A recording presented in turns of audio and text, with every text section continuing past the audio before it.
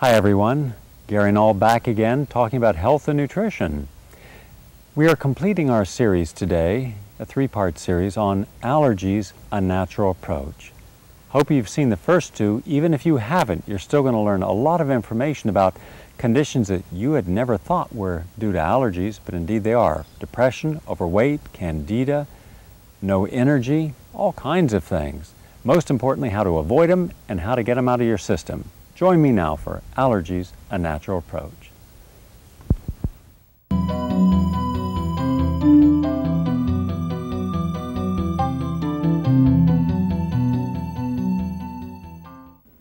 Many patients arrive at my doorstep in the middle of an acute allergy attack and want some immediate relief. Whereby the traditional medical system would give them a pharmaceutical, we have very, very good natural treatments. One of the highest, let's say, priorities would be very high doses of vitamin C.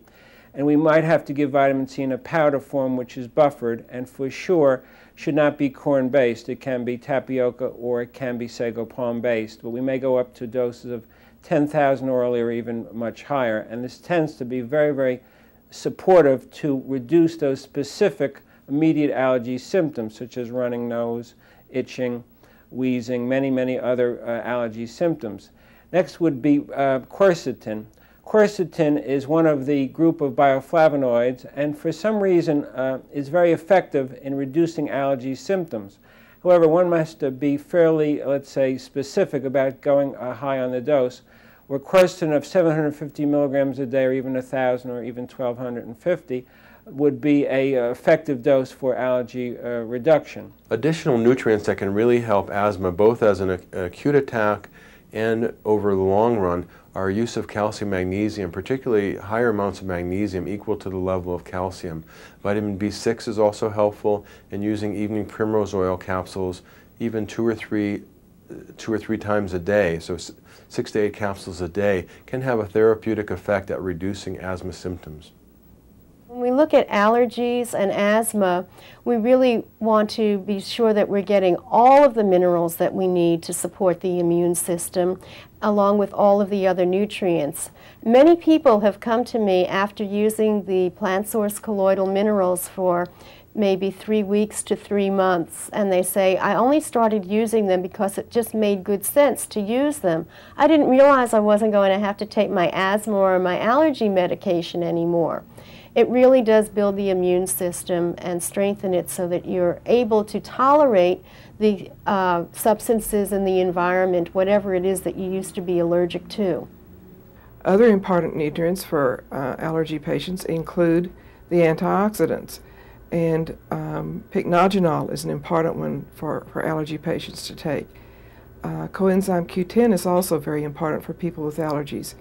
For example, when children enter middle school, many of them have repeated infections because of the increased exposures, and taking coenzyme Q10 regularly can stop this.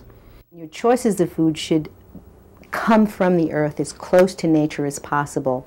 Low gluten choice of grain is brown rice, millet, quinoa, those kinds of grains. Root vegetables like yams and sweet potatoes, turnips, carrots, cooked and raw, organic, of course, because we spoke about the chemical overload to the system and the constant bombardment of our bodies with drugs and the pesticides, so you have to choose organic.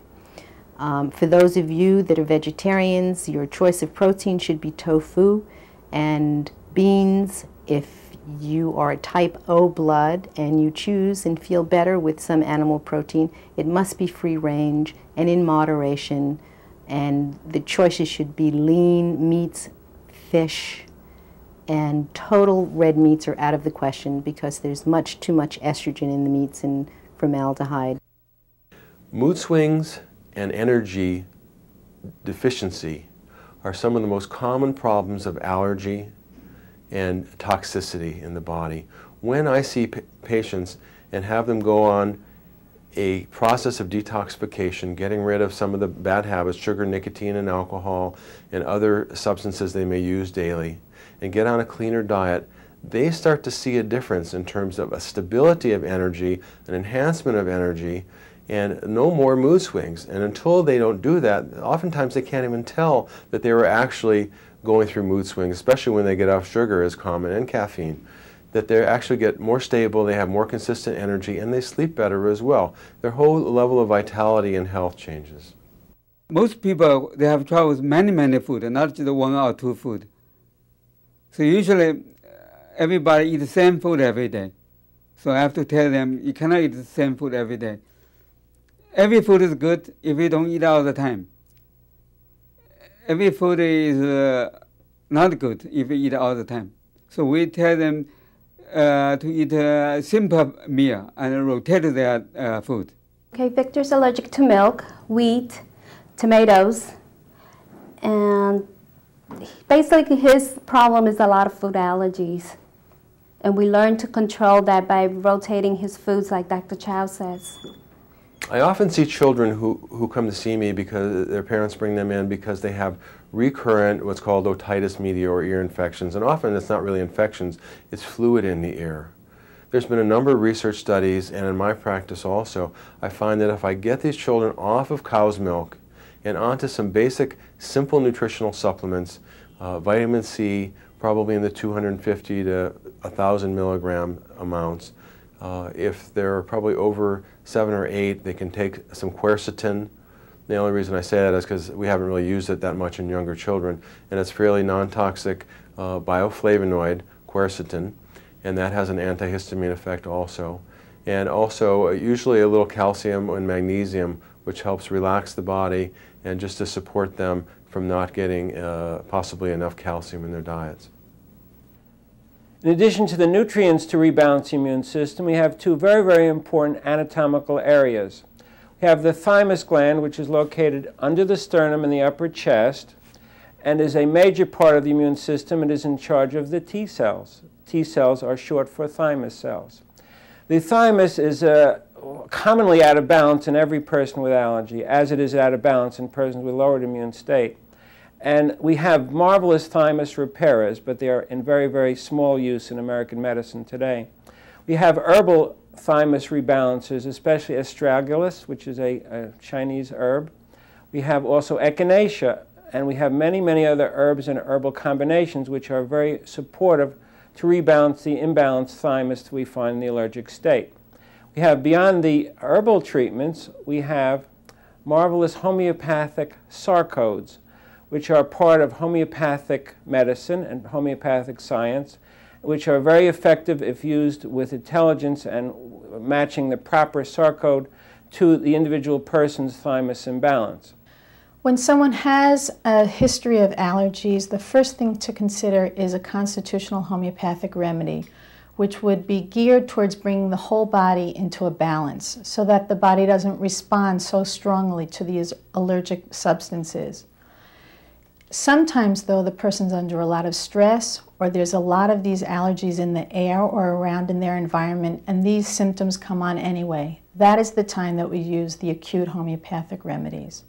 I went to the drugstore. They gave me, I believe it was 30X of calibacoricum, and I tried that for about 2 weeks. And by the time the bottle was finished, my allergies seemed to have dissipated.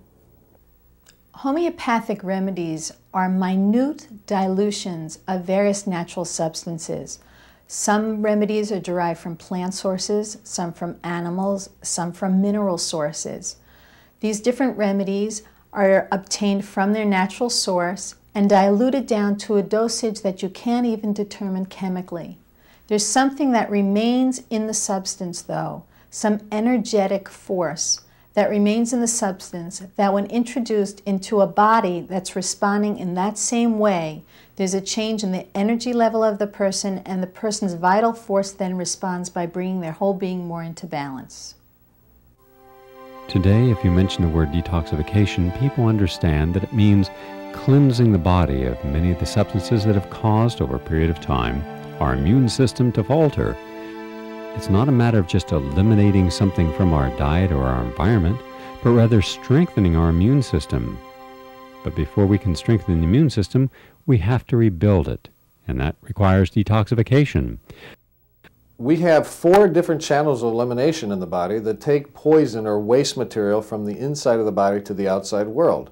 Number 1 is your skin. It's a very large organ of elimination. The second one is your lungs, and most people in this day and age just don't breathe deeply enough. They might do it during exercise or exerting themselves, but just sitting around just doing deep breathing can do miraculous things for people. The third channel of elimination is your kidneys.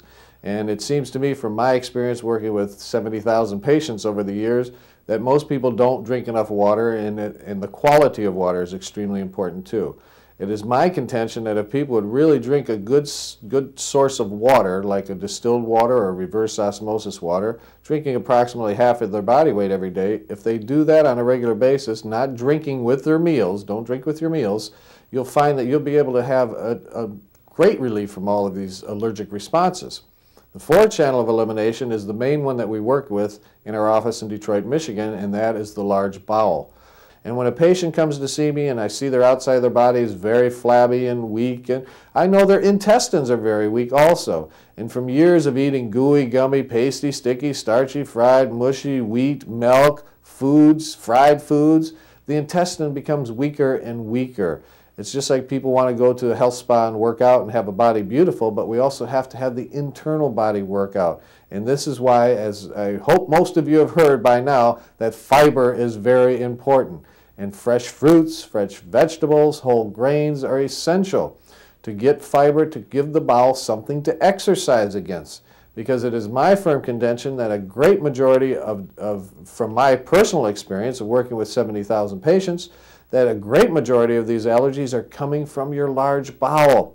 And there are simple things we can do to help that large bowel eliminate properly, to clean it out, so that the body doesn't have to be in a state of shock from allergies, which is literally what it's doing, having a state of shock.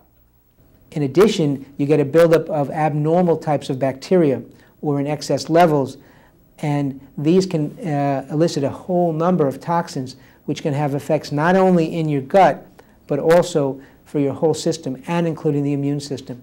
So we try to do a cleanse. We'll use herbs, different types of herbs, cascara, sagrada bark, licorice root, ginger root, dandelion root for the liver, silymarin for the liver, as well as things like psyllium, bentonite. All these are various types of things that we have in certain types of formulas, some very simple, some collection of herbs that I will frequently give a patient early on in their treatment to prepare them for what is to come next. A colonic irrigation is an administration of water via the rectum with a 2-tube system which allows a gentle flow of water into the large bowel, and at the same time it allows the waste to flow out. It's all contained. It is not a messy thing. It is not an uncomfortable situation.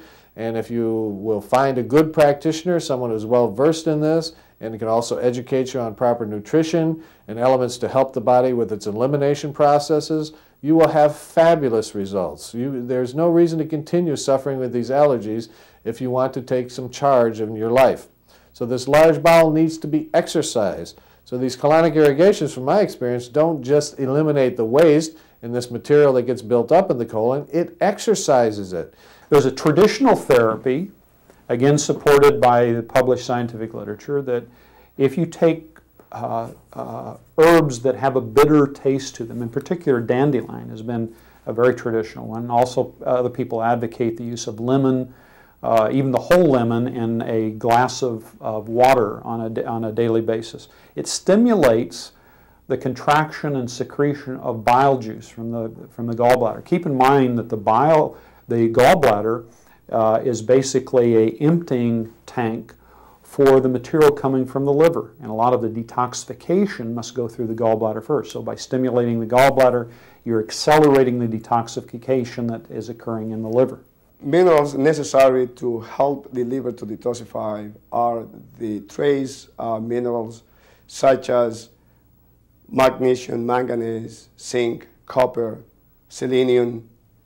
And the enzymes are mainly digestive enzymes that help us to digest our food better, but also to help us in the metabolism. And one of them is protease, amylase, lipase, and cellulase, which are just the regular 4 enzymes that are used for our digestive system. And then herbs are many. It depends on whom to go to, where to look for, but I particularly use ginkgo biloba as one of my main herbs that I use for children with hyperactivity to feed the brain. Garlic. I'm using now a wonderful herb that is called cat's claw that help to detoxify mainly the bowel and also the liver. When you detoxify, I mean, that's got a really interesting specific definition today. For example, liver detoxification, there are actually laboratory tests now that can measure different phases of detoxification. And very interestingly, when you detoxify, you create free radicals, a whole bunch of them. And guess what? Nutrients are used up. Phytochemicals are used up that function as antioxidants. If you don't constantly replenish them during a detoxification phase, it can actually create tissue damage, can damage you, can cause disease. So it's extremely important that the vitamin E, the mixed carotenoids, the vitamin C, the selenium.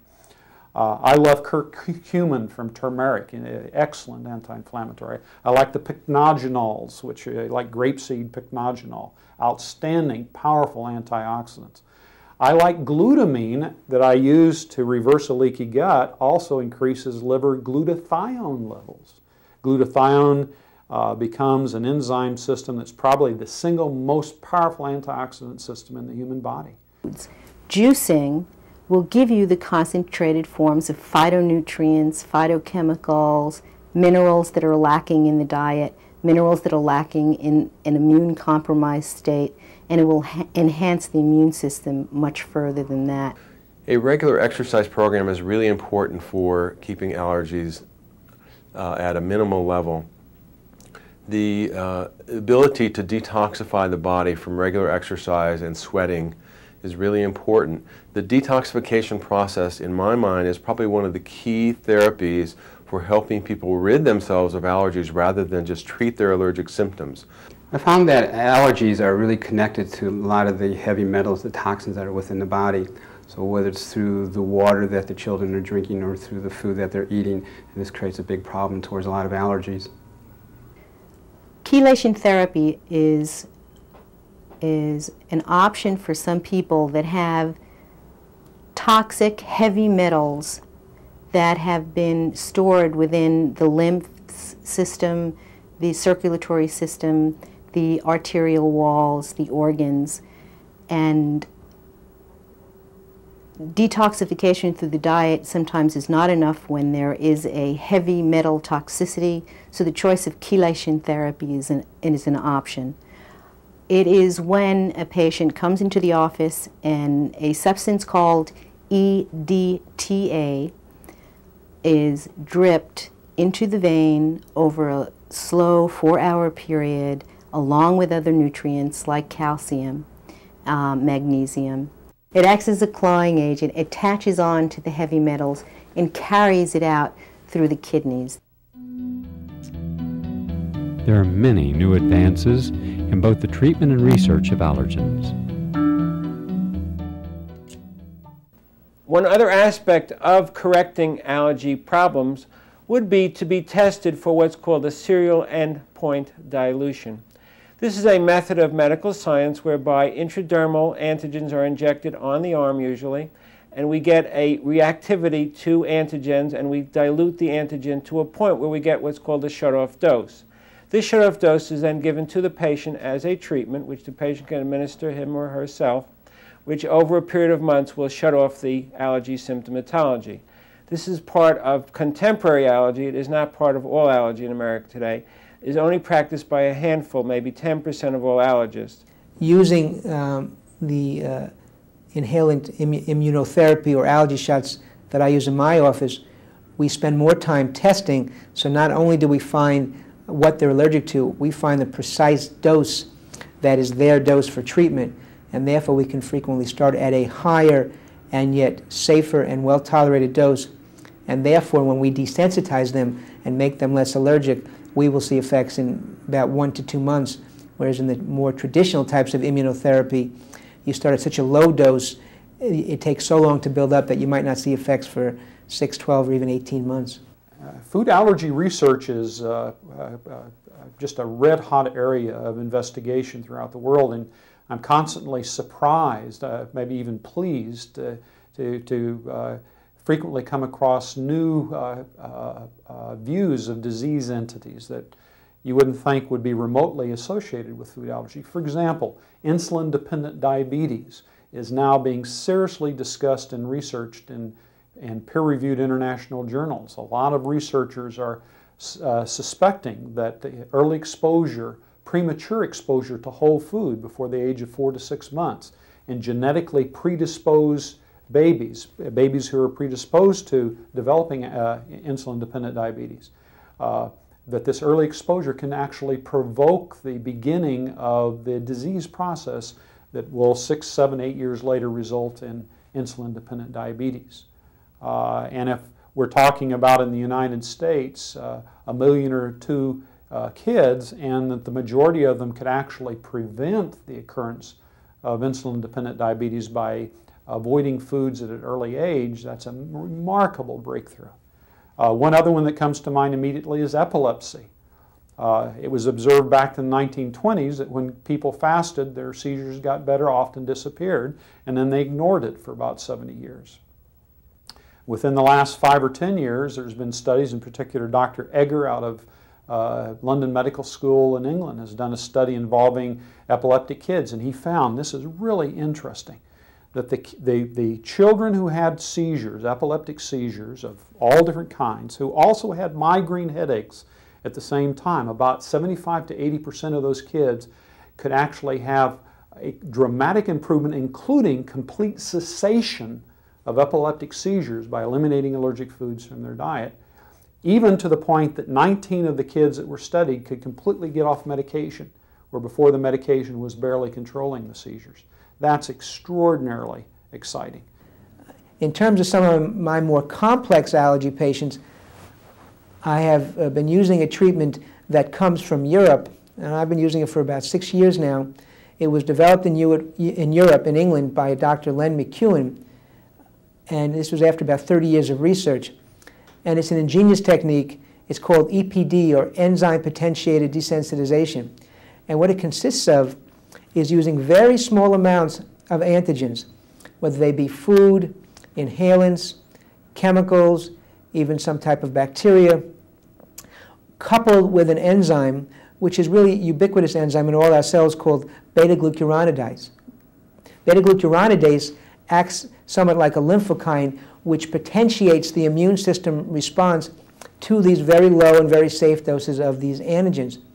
What I love about EPD is that you don't have to give one here and one there. The antigen mixtures are very inclusive. So when you give the food mix, it covers the whole range of foods because it includes all the families of foods.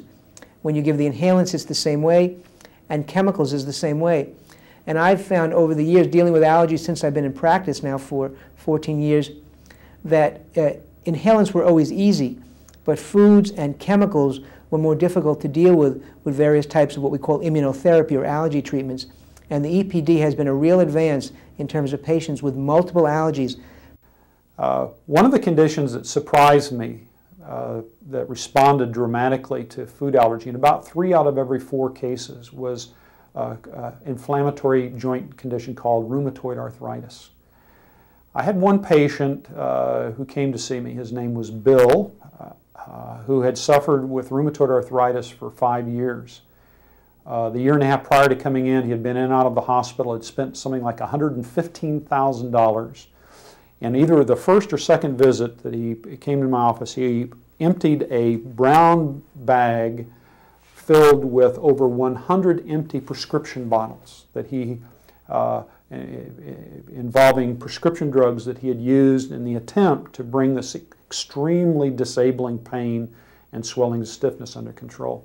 He had suffered from complications, GI bleeding, cataracts, all kinds of complications as a consequence of this approach. He was a skeptic, didn't believe what I was advocating. His wife happened to have some knowledge in nutrition, so he gave it a try. Without adding medication, in fact, by decreasing medication, anti-inflammatory medication. Within the first 3 to 4 weeks, he was pain-free, where before he was in so much pain that he couldn't even put a sheet over his body to sleep at night because the pain was so severe. He was pain-free within the first 3 to 4 weeks of the therapy, and within 3 months, I had the opportunity, maybe the honor, to actually see him get up and take the first step out of the wheelchair that he had taken in 18 months prior to coming into the practice. Now, what did we do? We primarily approached his condition as a nutritional food allergic disease. And by focusing on just improving his overall nutrition, rotating his diet with a wide variety of organic foods, and getting rid of allergic foods from his diet, he was able to heal within a period of 3 months from a chronic disabling condition called rheumatoid arthritis. Everyone has to sit back and look at their medicine cabinet and say, do I really need all these medicines? Did the doctor tell me what's really wrong with me? And did I ask, why do I need the medicine? Why is my blood pressure elevated? Why is my nose stuffy? Why do I have asthma? Why do I have arthritis? The answer isn't a better, more sophisticated drug. The answer is to find out what's causing the problem and get rid of the cause. I really believe with all my heart that you can make changes in your life. Learn things. Knowledge is power. And with understanding, you can then increase your faith to do something in your life. But without knowledge, how are you going to understand everything? Become informed. Don't expect your medical doctor to be an educator or a teacher for you. Go out and do these things yourself. Do some research. Talk to other physicians. Talk to naturopathic physicians. Talk to chiropractors. Talk to people who are well versed in nutrition so that you can get input and then make an intelligent decision yourself. I have found that it's opened up a world for me, and now I'm interested in a lot of things because I've had such a positive experience with this. I like the momentum, so I'm experimenting with other things. As I said, exercise and aromatherapy and massage, and it's all having a positive benefit. And I think it just started with just changing my diet. There we have it, another wrap. Hope you've enjoyed it, and most importantly, you can apply the information that you learn from this program each week in enhancing your well-being. I'll be back next week, taking you on another journey in the exploration of ultimate health. I'm Gary Null. Until then, stay healthy and stay well.